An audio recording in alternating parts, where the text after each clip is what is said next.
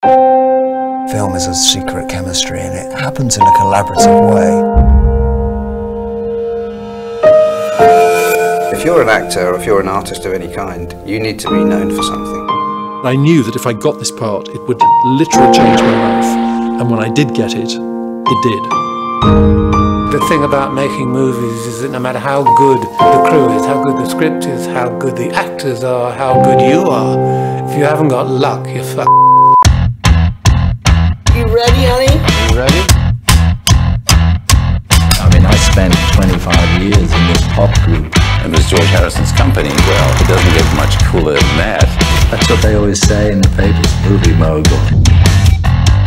Handmade purely came into existence because of Life of Brian. The Monty Python film is entitled The Life of Brian. It is a spoof of the life of Christ and has managed to offend just about every religious group in this city. We knew we'd make a lot of people angry. And now for something completely different. Demonstrating outside of Warner Brothers in New York. The Jews were marching against us, the Protestants were marching against us, the Catholics were marching against us. You have to support that chance. And there's always this battle between the artists and the money people. I can't imagine anything more risky than this business. George was the one with the money and with the vision. Which is sounding like a great idea. To give the entire $5 million was incredibly generous.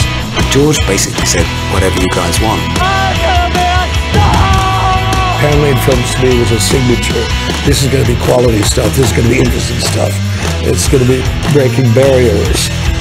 I've always just wanted to do what I believed in. Basically, I would like to keep to comedy or films that have some sort of hope.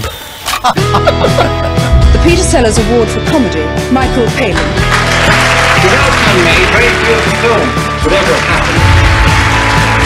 It doesn't necessarily mean you get 100% good films, but you get 100% interesting, unusual films.